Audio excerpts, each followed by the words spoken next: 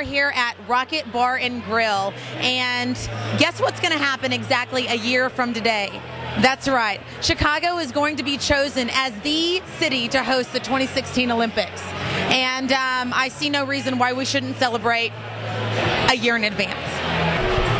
So I am here chatting with Anjali Forber-Pratt. And Anjali, congratulations. How many medals have you won? I won 2 bronze medals in the Paralympic Games just a couple weeks ago. Girls rule. Hey, that's true. Who's the lucky company? Walgreens. Nice! You know what? I just moved here from Austin, Texas. I have never seen so many Walgreens before in my entire life. It's like a Walgreens convention up here in Chicago, right? Well, the corporate headquarters are based here in Deerfield, Illinois. So that's where you learn something every day. All right. Now, when you apply for a job, I mean, do you even put a resume together? Or are you like, you just bring your medals? I mean, do you just have to show up? How does that work? No, I do have a resume put together. But for me, the trick is finding an employer that's willing to work with my schedule and the flexibility of being a full-time athlete. Okay, well, that is so awesome. So you're going to be training for 8 more years for the next Olympics. That's the plan. So I am here now chatting with Matt Grevers, and he's pretty good at swimming. How good are you at swimming? I'm okay. I'm just testing it out. How many medals do you have?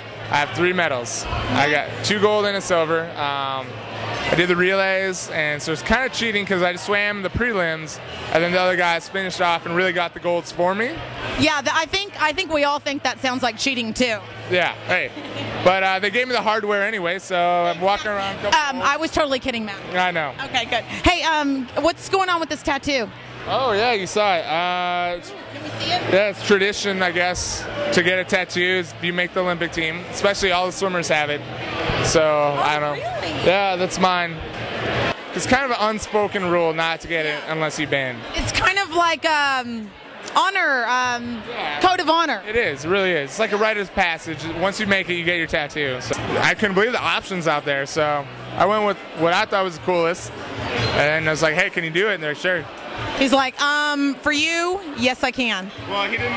The guy didn't have a TV, so he's like, I didn't even watch them. He's like, no worries. Are you good at this? He's like, yeah. I'm like, all right, cool. If it was here, I plan on swimming in 2012, but if we get the bid, I'm going to swim to 16. I mean, Beijing did a great job, but I think if anyone can do it better, it's Chicago. I mean, we have the resources, we have the fans. Yeah, we do. Yeah. We're like nutty, crazy fans. Biggest sports city probably in the world. Are you kidding me? I go to all the Cubs games. I see what we're all doing. We're crazy. I'm part of it. I'm like, ah! How do you think having the Olympics coming here, how do you think that is going to affect Chicago in a couple of ways? I think primarily it's going to increase sport opportunities for youth and inspire and excite youth about participating in the Olympics. Secondary to that, it has all kinds of transient benefits to the city of Chicago. Economic, name recognition, all different kinds of positive impacts on the city. And then finally, I think it can bring the city together and also unite the city and the country with the rest of the world. 1 year from now, October 2nd in Copenhagen, Denmark, the International Olympic Committee votes for the host city of the 2016 Games. Woohoo! Yeah, exactly. And so we have about a year to buy up all the property that we can, right? Because when we get announced, I mean, let's be honest. That's right. I could tell you the secret venue plans, and you could capture the right properties, but then I'd have to kill you. We wouldn't want that. No, the world definitely needs me. How long have you lived in Chicago? 19 years. Nice. What is your favorite thing? I'm only 21, so that's almost my whole life. Yeah, your mom was like, you know what, let's put him in a good preschool. Right, exactly. What is your favorite thing about Chicago? And not Olympic-wise, just because I'm nosy.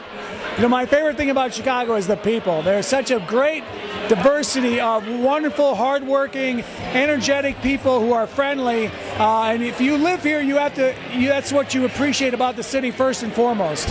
For sure, that's why I moved here. Go Chicago! Woo! All right, you heard it here, folks. Is there anything else you'd like to add? Go Chicago 2016! I couldn't have said it better myself. Nice. Thank you.